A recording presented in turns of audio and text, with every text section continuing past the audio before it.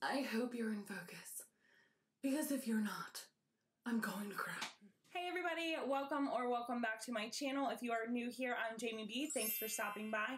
So in today's video, I am going to be telling you guys the 10 beauty items that I no longer buy and why. I saw a couple YouTubers doing this and I just wanted to try it out and just let you guys know the things that I've stopped buying. So if you're curious as to see what I am not buying anymore beauty related, then go ahead and hit that subscribe button at the bottom of this video and we'll get right into it. Alright guys, and just bear with me, my camera is trying to focus over here. And I literally moved my sign. See that? Because I don't know what it's doing. I have no idea. I'm trying to work it out.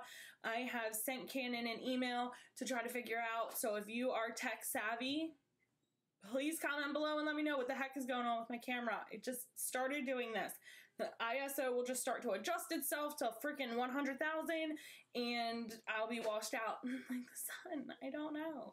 Let's get into this video. So the first thing that I am no longer buying are cotton pads, and the reason that I don't buy cotton pads anymore is because one, it caused a lot of waste and I just really felt like I was using so many all the time and I was wasting a lot of money just to buy these and just to throw them out. So what I did was I invested in reusable cotton pads I found on Amazon.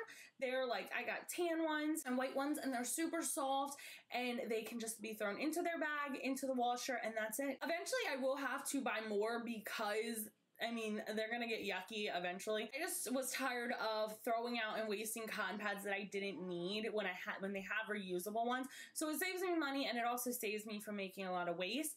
I can also use them on my nails when I do my fingernail polish remover. I just use two different sets. I would recommend maybe marking, you know, the tan ones for this and the white ones for that, so you're not trying to clean off your makeup with acetone. I just think that's a little overkill for your makeup removing. So the next thing, number 2, is makeup removing wipes. It kind of ties into that as well. One, I just feel like makeup removing wipes are extremely wasteful when there are so many other options in our world to use. You have the makeup eraser, face halo, I think it's what it's called, the little circle thing. Even generic brands on Amazon and Walmart, like there's so many different options that you really just don't need to be buying makeup wipes, and they're just really bad for your face. Like you're scrubbing and this cloth, like you might think that it feels really nice, but it's doing a lot of damage to your skin and it's really drying it out and irritating it the more you wipe and scrub with those hard cloths. So the next thing is expensive eyelashes. I no longer buy expensive eyelashes because I have found that a lot of companies now, indie brands, bigger companies, smaller companies, are coming out with all of these inexpensive eyelashes that look phenomenal. I went to the dollar store the other day and I got a couple. I'm doing a whole Dollar Tree full face of Dollar Tree makeup and I actually saw a couple pairs and they look stunning. Like I'm so excited to share them with you. I want to see how they work because just because they look good, they may not work very well, but they're $1. So I'm just no longer investing in very expensive eyelashes. My cutoff is like $10 to $12 max. I have some Lily lashes that cost me $30-some and I just think it's completely outrageous to be paying that kind of money for lashes that you're going to wear a couple times and then throw out. So number 4 is going to be subscription boxes. So like Boxy, Ipsy, Allure, all of those subscription boxes. The reason that I canceled all of those and I no longer participate in paying for them is I felt like I was being very wasteful. I think that subscription boxes are really nice for a person who does not have a lot of makeup, who does not have a collection of makeup. However, I think that if you have a decent amount of makeup, you do not need to have a monthly or several monthly subscription boxes sent to you, packed full of makeup that you're just gonna toss into your collection and move on. So I just feel like I've saved a lot of money on just buying the things that I actually want versus what I'm getting as a surprise. So the next thing is going to be Shein clothes. I've stopped buying Shein clothes. I did this for quite a few times and quite a few videos because I was trying to see like different things and how I liked them and different hauls.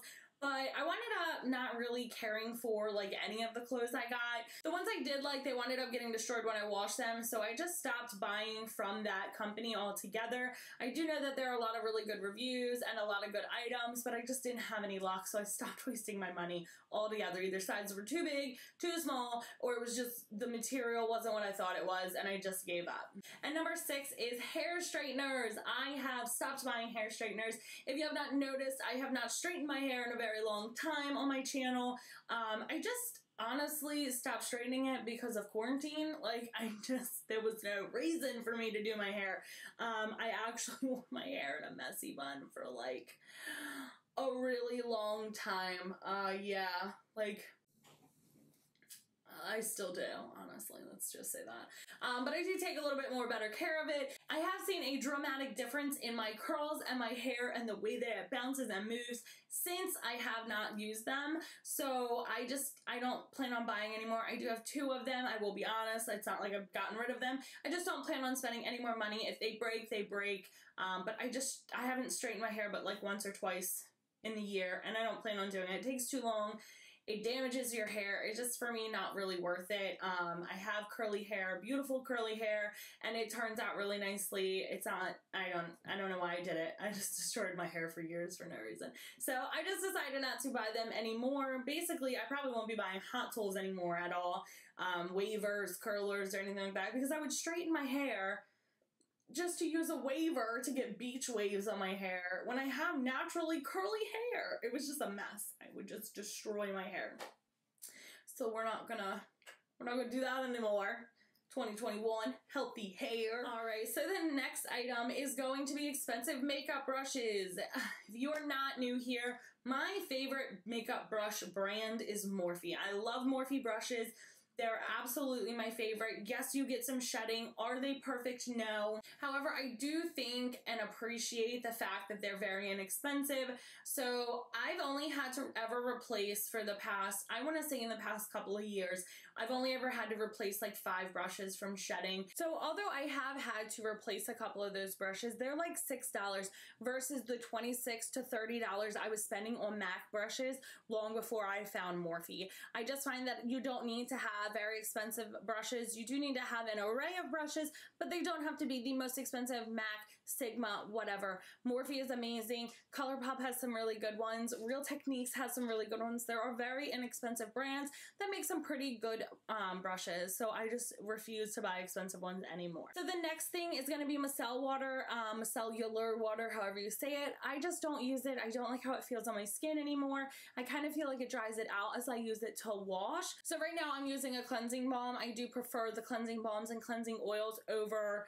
the micellar water. I feel like it does really do more of a deep clean and breaks down a lot more makeup than the water does itself. Yes, it's a little bit more expensive to use the Clean Genie versus Garnier's micellar water, but I feel like it just does a better clean in my face than that does. So the next item is going to be a physical exfoliator. I do not use physical exfoliators anymore. It is really, really bad on your skin. It actually leaves abrasions on your skin. It makes your skin drier. So if you have dry skin, using a physical exfoliator is, yes, essentially getting those flaky skin pieces off, but it's actually damaging your skin more than it was before. So you're just gonna have dry skin again, and it's a vicious cycle that you just don't want to deal with. I have decided to go more towards chemical exfoliants. Right now I'm using the Yo Glow by Huda, which is a papaya enzyme.